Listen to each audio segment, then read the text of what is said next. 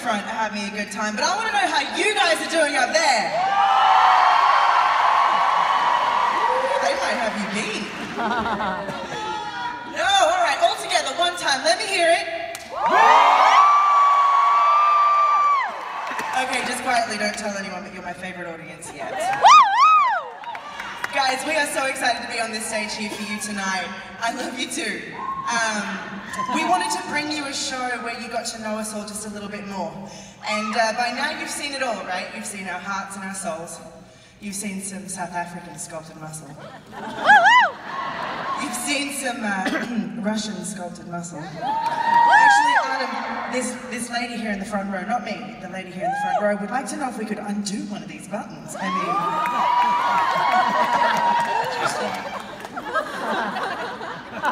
Just two.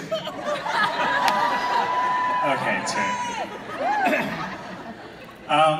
We came from across America and all over the world, but it's been such a privilege to perform and share our stories with you tonight. It really has been. And by now, you guys know a couple things that you didn't know before. You know that I stopped dancing there for a while.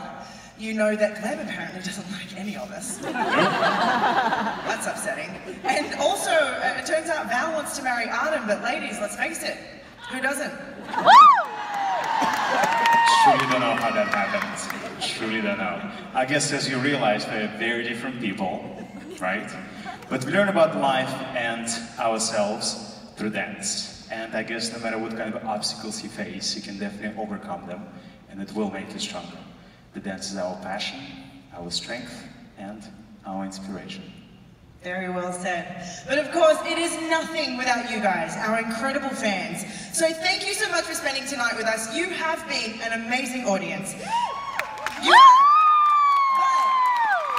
However, I'm going to ask you to bring it as loud as you can for the very last time tonight.